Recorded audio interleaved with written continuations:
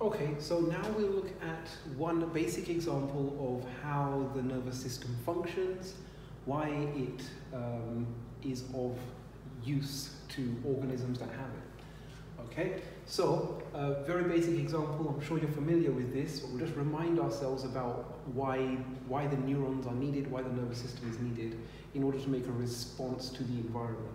So here we have heat from a fire, so that is a stimulus. So that's something that's happening in the environment that could affect the survival of this organism. And then the stimulus, it must be detected, okay?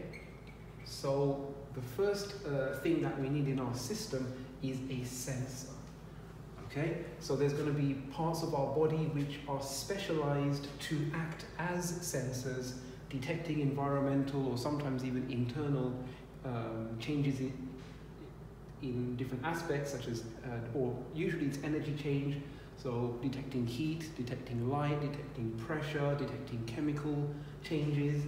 But that's in the environment. The stimulus is in the environment, the sensor is part of the body of the organism. Once the sensor detects the change, it stimulates the sensory neuron. So this is part of our peripheral nervous system. It's a neuron that is responsible for collecting information or collecting impulses from sensors and then passing them down to the central nervous system. Okay, this is our central nervous system, this is our spinal cord. Okay, so the sensor detects the heat, the sensory neuron has impulses that get generated by the sensor, so the impulses are now passing along down this sensory neuron all the way to the spinal cord, the central nervous system right here. So everything here is peripheral nervous system. Central nervous system, then the relay neuron, then so the impulse then results in an impulse generated in the relay neuron. And the relay neuron then results in an impulse being generated in the effector neuron. So again, part of the peripheral nervous system. Remember we talked about information goes towards the nervous system, but then once the appropriate response is kind of wired up, then the impulse needs to go back out to an effector that's going to effect the change or effect the response. So the relay neuron then results in impulses being generated in the effector neuron. And the effector neuron, in this case, it stimulates the contraction of a flexor, topic 7, flexor muscle. Okay, so you see how this is all wired up, that when the impulse passes down along the effector neuron, the effector muscle contracts, the arm moves away from the thing that could cause it damage, the organism survives, has a better chance of reproducing as a result, and maybe the alleles that resulted in this kind of system or the frequency of those alleles increases in subsequent generations. Okay, so let's just quickly review that. What we needed was a stimulus. Stimulus caused the sensor to detect some change. The sensor detecting the change generates impulses in the sensory neuron. This is important. The sensory neuron transmits or allows the impulse to go towards the central nervous system, brain, spinal cord, etc.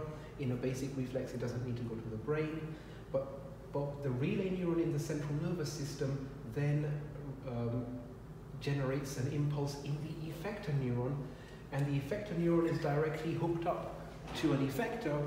In this case, the effector is muscle, but it's the effector that does whatever it does and makes a response.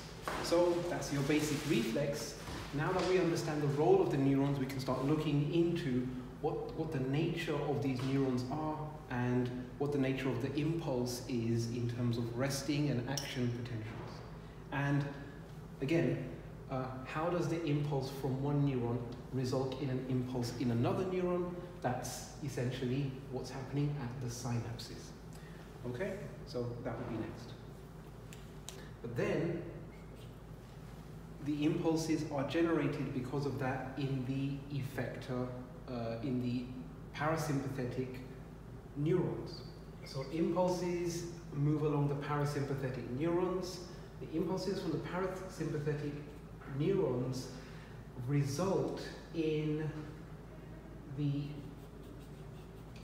effector neuron